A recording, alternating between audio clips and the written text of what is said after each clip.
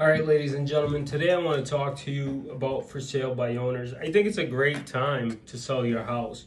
It's a great time to, obviously very enticing to be a for sale by owner. I've bought properties for sale by owner. I have friends, I have clients who we just closed a property on for sale by owner. But here's the problem. While it seems like you're making money and you're winning, at the end of the day, my client just got a house for $50,000 less because the for sale by owner did not know how to negotiate. I got my property for $40,000 less. And if you think about commissions, they're not nearly on these particular properties what it was. So somebody else could have handled the transactions, and both of the sellers in these cases could have made 20 to 30,000 more and let somebody else do the work.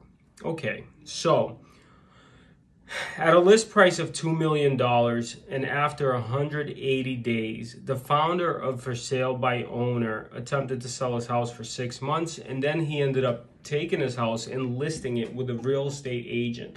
That real estate agent actually put it on the market and sold it for $180,000 more, or yeah, $150,000 more. Wow. Then the original listing price the for sale by owner tried, right? Which was an increase of 7.5%. Even if they paid them a 6% commission, they still got more money, right? They got more money without doing any of the work. See, it's just like being a pro athlete. While everybody can shoot a basketball or hit a tennis ball or strike a golf ball, we can't all do it at a high level. And what a good realtor does is be able to get you the highest possible price. So let's look at these statistics. FSBOs for sale by owners accounted for 5 to 9% of all homes sold. The typical for sale by owner home sold for 12 to 20% less than an agent assisted sale, right?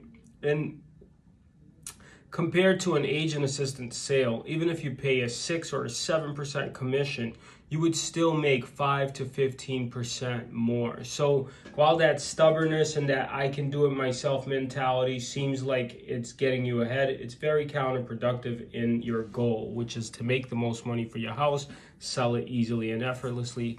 So I think that the hardest things for some for sale by owners that they realized is getting the right price, preparing and fixing the home, negotiating the contracts, dealing with contracts, writing up the contracts. So while you can sell your house for sale by owner, and yes, it seems like you can do a great job doing it, I also can shoot a basketball and I could probably make a pizza, but I don't do it as well as the guy or the lady that shoots basketballs all the time and makes pizzas all the time. So a good professional realtor will be able to net you more money bottom line than you can going for sale by owner. If you have any questions or you want to take a look at what your house is worth, follow the links. My name is Dave. Have a great day.